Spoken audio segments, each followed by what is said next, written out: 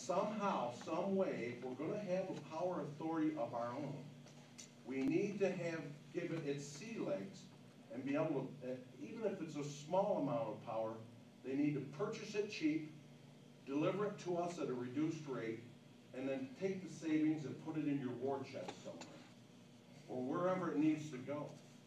We should be buying the power from the methane digester from the district and then wheeling it off-site. It's the only way we can get power elsewhere for ourselves.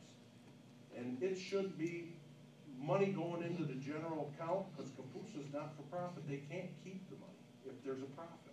But they may be able to roll it into something else.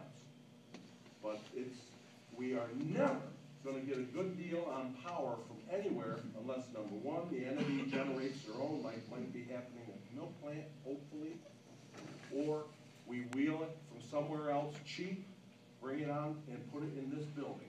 Lord knows what this building alone uses for power. This was built as an electric building. But until we have, and we have an agency, but I don't think it's been utilized to its strengths or what at all. For the last 3 years, I think we've had $25,000 allocated to help CCPUSA with whatever project there is. And to this date, I don't think it's